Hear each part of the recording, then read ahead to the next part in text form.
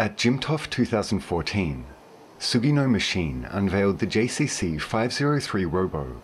a CNC precision washer that positions parts with a numerically controlled robotic arm, and utilizes a high-pressure washer to remove chips as small as 0.6 millimeters generated during machining processes. まず 0.6 ミリという洗浄精度を達成するためには、しっかり狙って洗うということが必要になります。しっかり狙うという部分では、小型工作機械の持つ正確な位置決めができる装置、これが必要になります。で、洗うという部分では、高圧洗浄、水中洗浄、ノズルとか圧力流量の選定ですね。そういった洗浄テクニックの技術を組み合わせることが必要になります。This washer performs conveying, washing, and drying,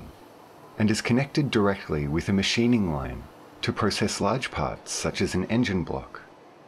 Compared to ordinary articulated washing robots, the precision washer's cycle time is significantly shortened, and the installation space is reduced to 2/3, while maintaining general versatility.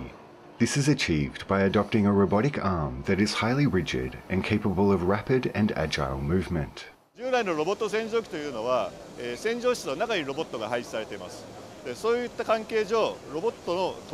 水によるトラブルというのは発生します。で、この JCC503 ロボはそういった電装部品をすべて機械の外に配置しているため、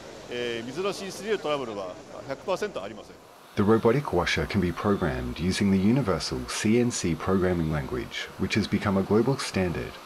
and as a result, it can be easily incorporated into production lines. アメリカアイムテスシカゴショーにも出展されています。